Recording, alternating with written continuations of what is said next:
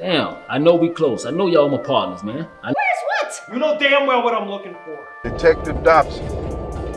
Just wondering, have you registered to vote here in Florida yet?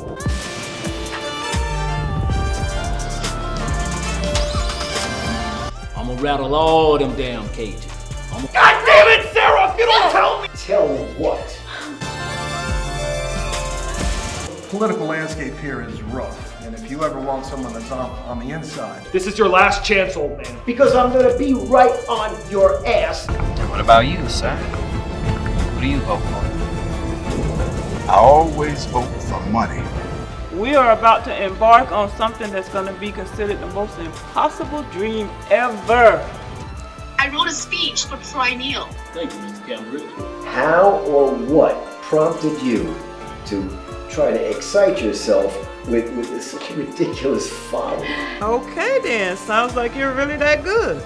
I'll be more than happy to assist you where your lack of audacity suffers. I'm a 15-year, dedicated, and highly decorated detective. What do you think about this thug even thinking he could run for president? I have An extensive criminal history that only a handful of people are privy to. Now let's not play games here, okay?